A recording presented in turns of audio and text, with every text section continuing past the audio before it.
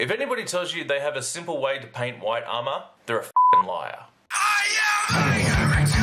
White armor is notoriously difficult to paint, and a lot of people will just kind of spray it white, recess shades, and call it done, which is fine, it works. But I want to show you how to make it just a little bit more interesting. This is going to feel weird, but we're going to start with a black primer. And from here, we're going to start throwing in some color. We're starting off with Vallejo Model Color Blue, and we're only picking out a few spots. This is not a total coverage base coat. From here, we're going to do the same, but with magenta. Now we're going to pick out a few different spots. We're going to overlap with that blue a little bit. This is all about creating visual interest. And then of course, we're going to do the same thing, but this time with Vallejo Model Color Blue-Green. Just like the magenta, you'll have to build up the blue-green in a few coats. We need to boost the vibrance as much as possible, and you'll see why in the next step.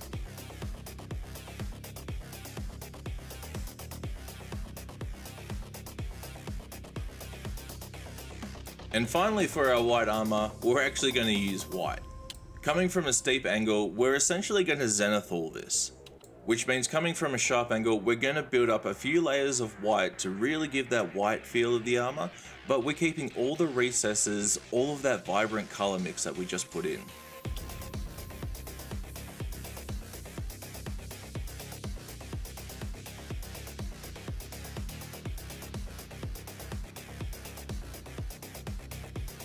The key here is multiple thin layers of white. We don't want to drown out all the hard work we've just put in. Now it's time for a little bit of secret sauce. Army Painter Battleship Grey Speed Paint. This is going to do a couple of things for us. One, it's going to blend in all those colors into the white and give it a little bit more harmony.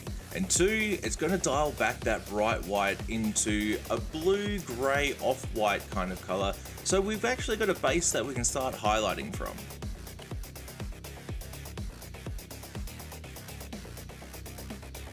Since we've already built up a lot of interest, for our highlights, we're only going to concentrate on a few areas. Places where the light's going to hit on those very hard edges.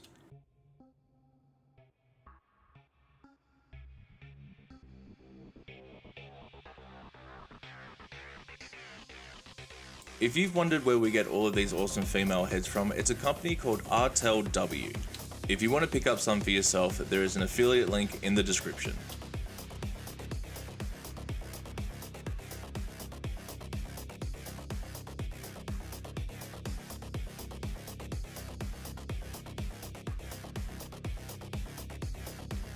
After our first layer of highlights, we're going to come back with the AK Interactive White. Now this is going to get real bold real quick. This is going to be for our most intense highlights. We're going to pick out the hardest edges, the crispiest lines, and even put in some glare streaks.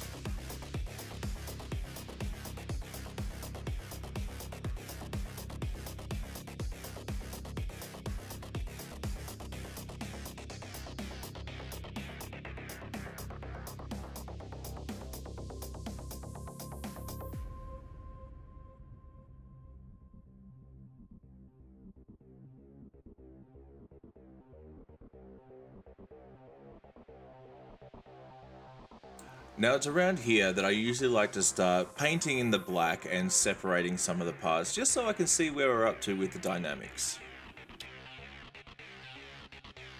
After the black, we're going to talk a little bit about glazing. Now I'm going to take that same white, and I like to do at least 3 passes over a section before I decide if I'm heading in the right direction or not.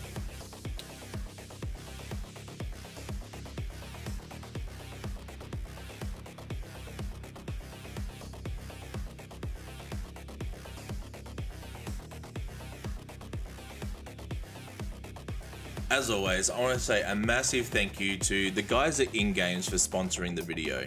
You'll find all their links in the description as well.